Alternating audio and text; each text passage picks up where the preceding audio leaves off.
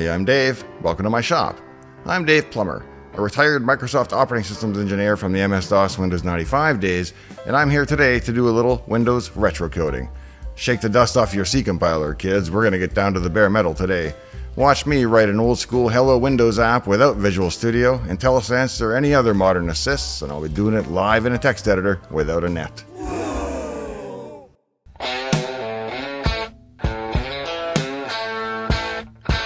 We'll do it live! A few years ago, there was a movie wherein America suddenly needed its old school test pilot astronauts back, but since America had apparently been caught slacking, none had been trained up, and so they rounded up all of the old originals from the 1960s to come back out of retirement and show them all how it's done. Every now and then I have a dream like that about programming.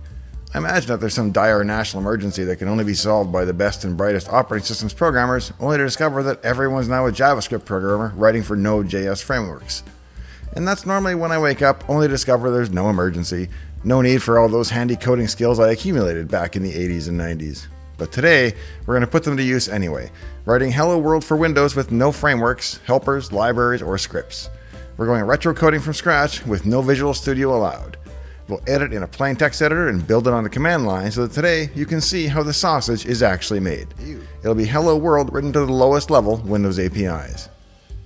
I bet there are a lot of folks who call themselves Windows programmers who, if they had to write an actual Hello World program for Windows, just couldn't do it without IntelliSense, frameworks, class libraries, 2 web browsers, and a Docker container.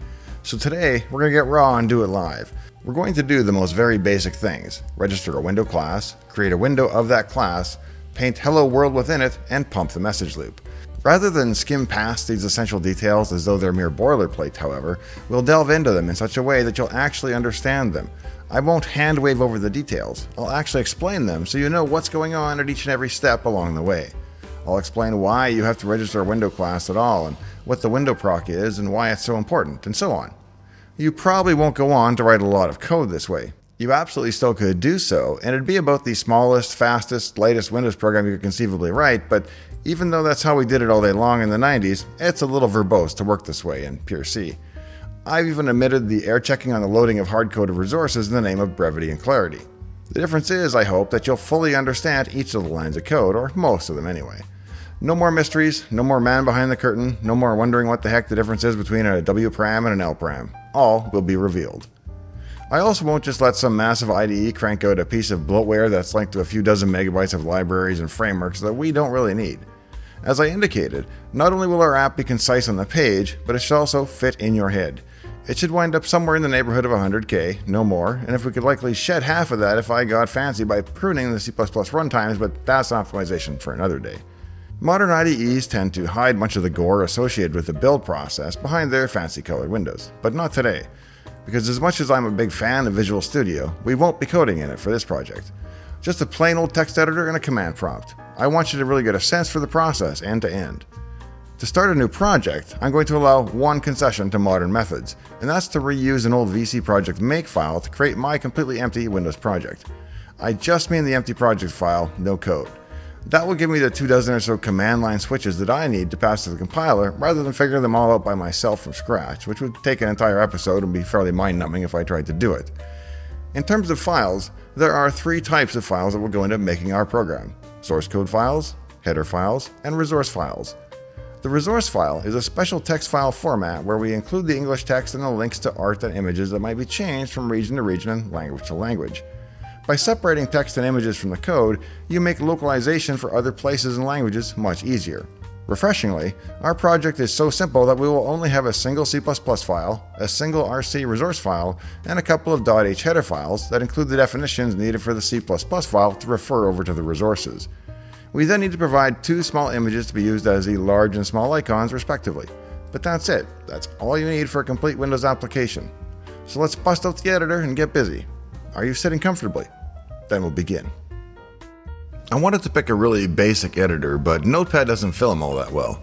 Instead, I opted to use the character mode editor called Nano directly in the command window. It's actually a Linux app running under the WSL2 subsystem, so you know it's not doing me any automated favors on the Windows code side. Let's just say there's no IntelliSense, but it's big and it's bold and it's high contrast and it's easy to read, so it's my editor of choice for today. Our first step will be to put in a generic simple comment and then include the essential Windows header files that we need to compile with.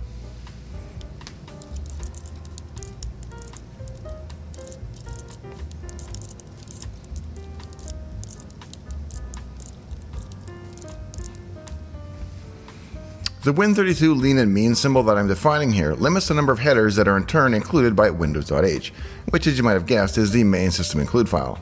For example, we don't need WinSock and crypto, so lean and mean works for our case. The whole point was to include fewer headers for a faster build. It won't make your code any smaller. All that said, I bet this compiles in about a second when we're done, so you're not saving yourself all that much either way these days.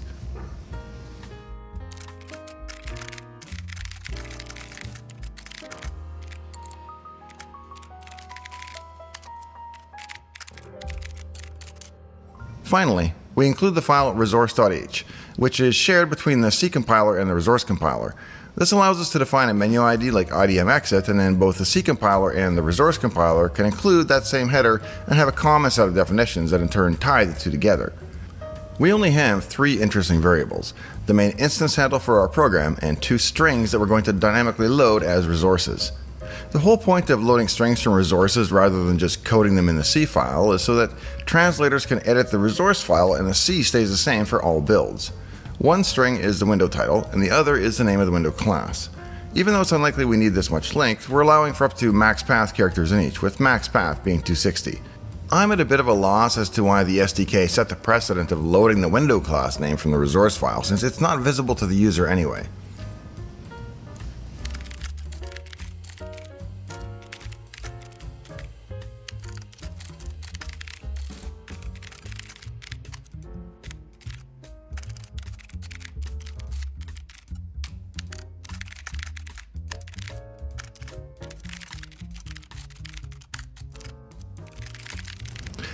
Now, before we actually start coding, I'm going to define some forward references for the functions I'm creating in this file. That allows me to write the code for the functions in any order I see fit, so I can lay it out logically rather than just by dependency order. In C, if you want to jump forward to a function you haven't written yet, you have to at least tell the compiler what the function will look like in terms of name and parameters, and that's what we're doing here.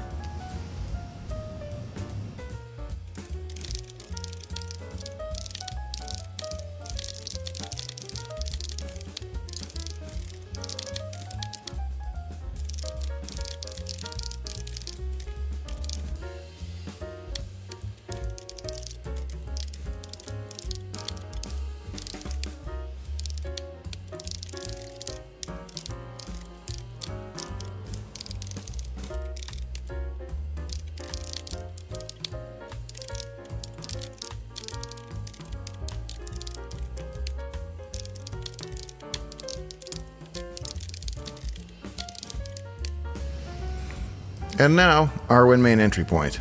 I'm not going to name it yet, as I actually forget whether it's WinMain or WinMain W for a Unicode app, but it's one of those. Without rat-holing too deeply into the Unicode versus ANSI thing, the main thing to remember is that with Unicode, all the characters would be 16 bits instead of 8. The only reason we care is because when WinMain accepts the command line as a string for one of its arguments, it needs to know what kind of string is being passed in. I'll define mine as LPWSTR, the 16-bit kind, and I'll come back with the right name momentarily.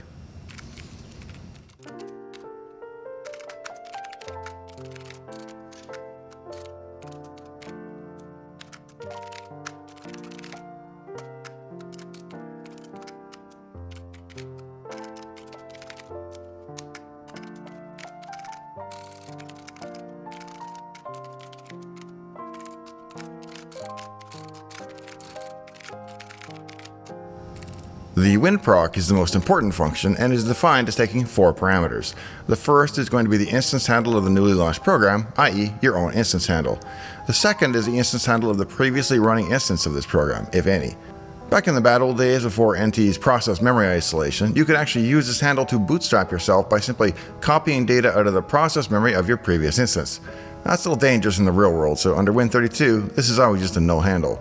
It's just a historical oddity today, but you might as well know what it was used for back in the day. The next parameter is the command line. We don't have any use for it in our example code here, but you can imagine you might look for things like a help option or a reset to defaults parameter. Finally, you're given a suggestion from the OS as to how to present your main window, normally, minimized, or maximized. If you create a shortcut to an app and indicate that you want it to start minimized, this is how the shell tells the application to start up that way.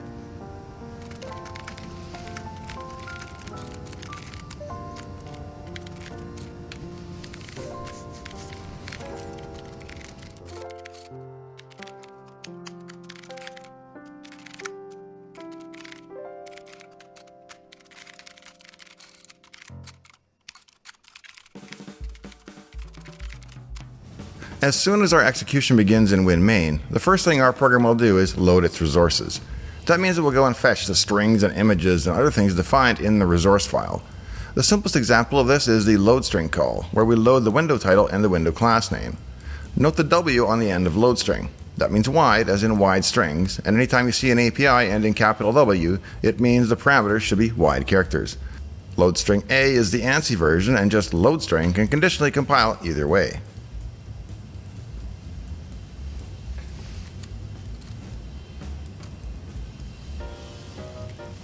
I think I'm going to make the executive decision to simplify this program a little bit by inlining the class registration and instance initialization code that I originally planned to break out into separate functions. Let me get rid of these prototypes and I'll just put the code in line for those two.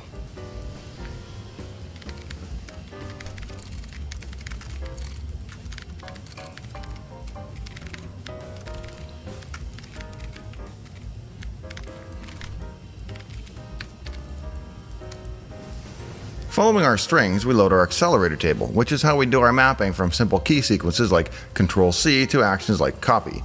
With our resources loaded up, there's only one piece missing before we create our window. We need to register a window class, which is where I think the first part of vague mystery starts to enter some programmers' minds.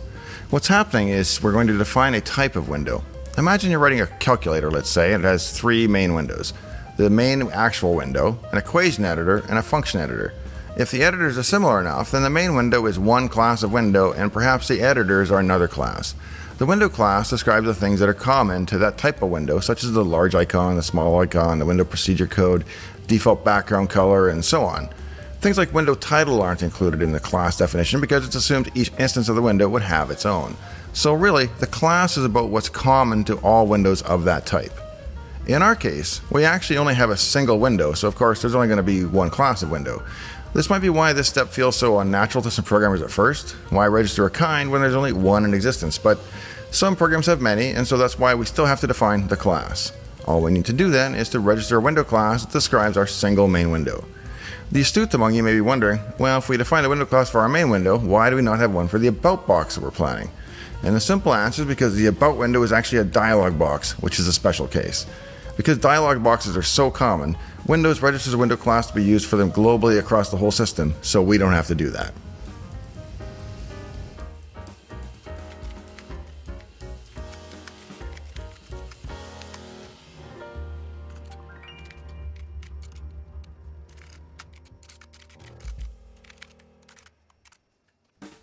Yes, I see it too, but I'll just leave it for a while and come back because I don't want to be jumping all over.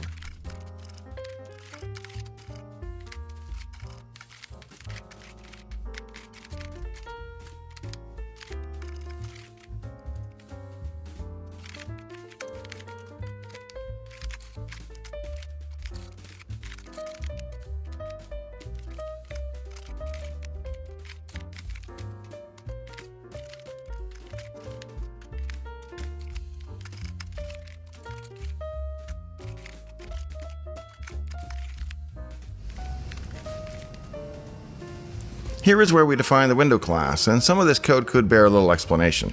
You can see that I initialized WCEX to a single value, the size of the structure. The convention for such Windows API structures is that they begin with their size as a crude form of versioning. So this syntax in C will assign the size of value to the first value in the structure and then pad the rest with zeros, which is handy for us. The window style is a bit field where I'm combining the vertical and horizontal redraw flags as my way of asking Windows to repaint my surface if the width or the height of my window changes. The WndProc is our callback function that will handle any important window messages that are sent to our window. The H instance is akin to the process ID of our process, and H icon is the full-size icon of the window.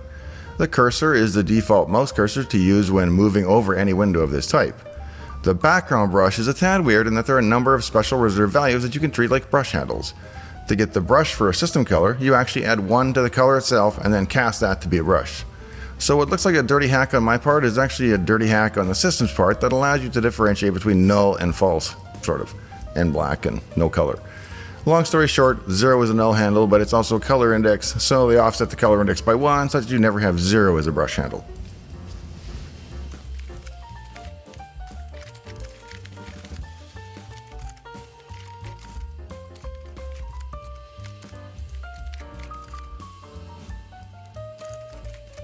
Somehow I get nano into this weird tagging state where the background turns red. I'm not sure what I'm doing there, so excuse me. Creating a window is a simple affair, but there are quite a few arguments to the API. The first two are simply the window class name and the window title. Then we have the window style, which is overlapped window, which for all intents and purposes you can think of as meaning regular window. It's really a union of a number of values that means the window should have a caption bar, a system menu, a thick frame, minimize and maximize widgets. Next comes the placement and size of the window, where CWUseDefault means to place it wherever the OS would like. Then a few null handles where we could optionally pass a custom menu and specify a parent window, if we had one. Finally, the instance handle and a handle to any additional data we're attaching to the window, which we're not doing, hence null.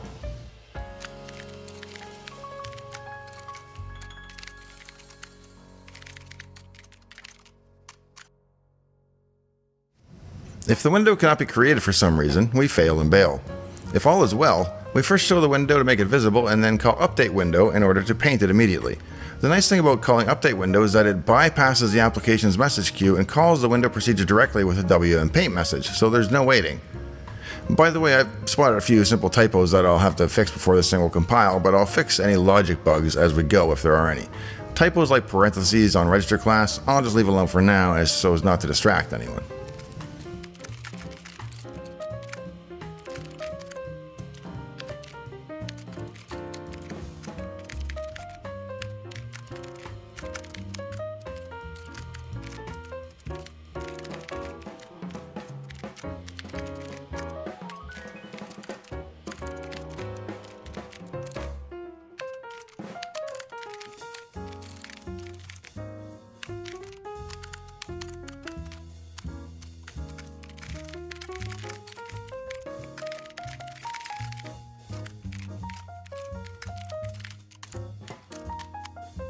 This is our message pump. This is the heart of a Windows application.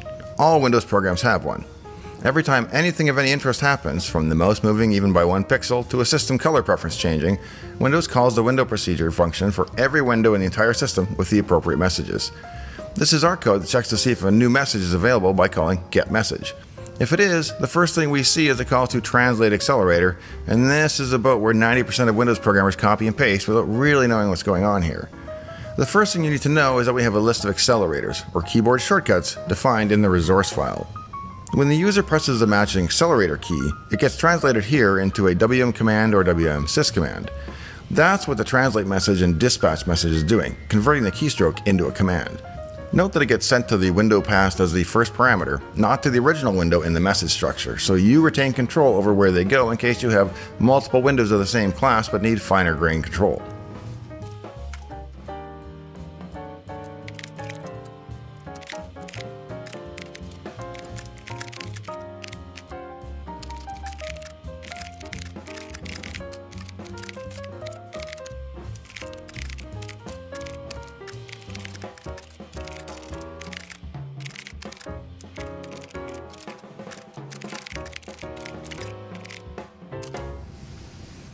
Now it's time to define our window procedure function that handles the incoming messages. There are only 3 messages that we're going to worry about. Command messages from our menu items, the paint message that is sent when it's our time to draw our surface, and the destroy message that indicates it's time to tear everything down and exit. That's it. We'll use a simple case statement to break out the messages.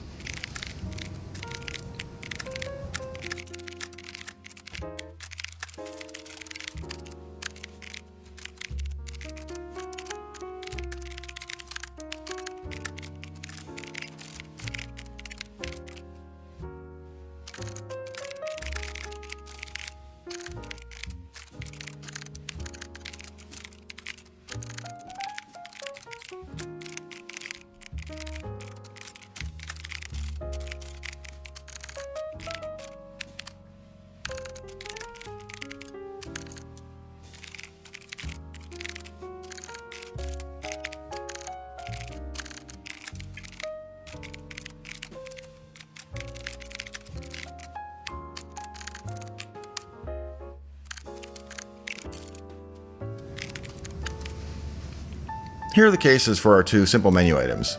For the About menu, we throw up a dialog box with info about the program as per normal. If the user selects exit, remember that's just a menu until we actually do something with that, and that something is to call destroy window on ourselves. For any other command messages, we just pass them on to WndProc, which is the system's default handling for any message. That way, as new messages are added to the system, even if your code doesn't know about them yet, you at least get default behaviors.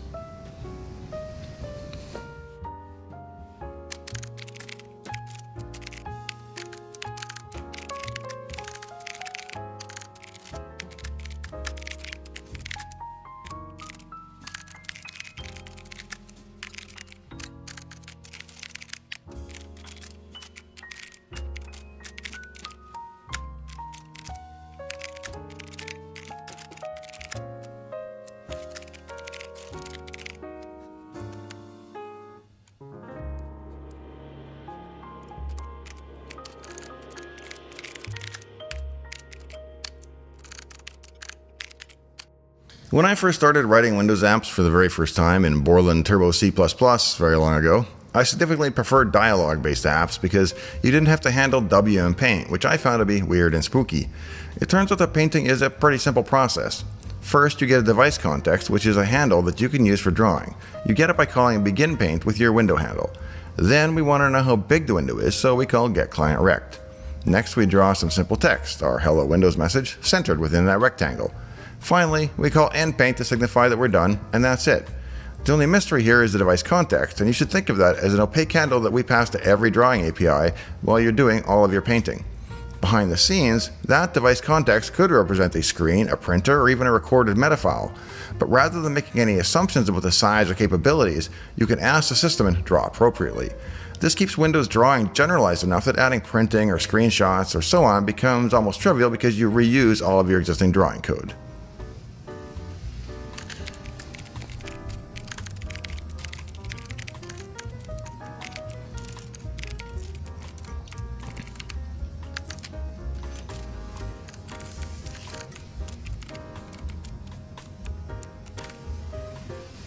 The handling of WM-destroy is pretty straightforward. We simply post a quit message into our own queue, and the default handling for that message will close down the app and stop the message loop. Any messages that we don't otherwise care about or handle are passed on to a system API known as WndProc, which performs whatever the default processing the system provides for that message is. If we did handle a message, we return a 0 out of the window procedure to indicate that we don't need any further processing on it. Finally, we have the message handler function for the about dialog. This is a slight variation of a standard window procedure known as a dialog proc. This is because dialogs already have a window procedure function. You can modify its behavior by providing your own dialog proc that gets a crack at the message first. The tricky part about dialog box window procedures is that in many cases they need to return two pieces of information: whether or not they handled the message, and if so, what the return value for the message actually was. Since in old school C you can only return one value at a time, they opted to return the boolean indicating whether or not the message was handled. I recall odd cases in my career where I actually did need to set what the actual message return value was going to be, and here's where having a friend like me from old Windows world comes in handy. I'll tell you the secret. You call setWindowLong or setWindowLongPointer with the value you want it to ultimately return, and it will dutifully do so. About the only time this matters is for some WM notify cases, but you may discover others. It's just like the English language though. Not only is Windows fraught with some goofy rules like this, but there are also many exceptions. Certain messages like WMinute dialog can't be overridden, and MSDN has the full dirt on which ones are which, if you care.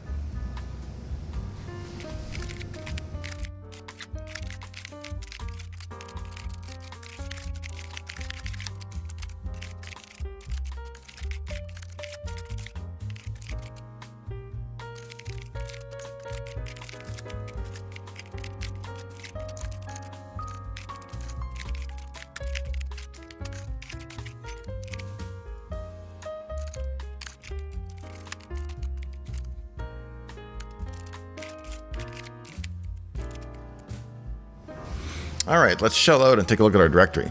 All of the VCX proj files are for the build, as is the solution file. You can also see the C++ file, our C resource file, and the icon files. The framework.h header isn't actually used anymore. I should delete it as I inlined it into the main program file. To get things started, I'll do a build clean so that we're starting fresh.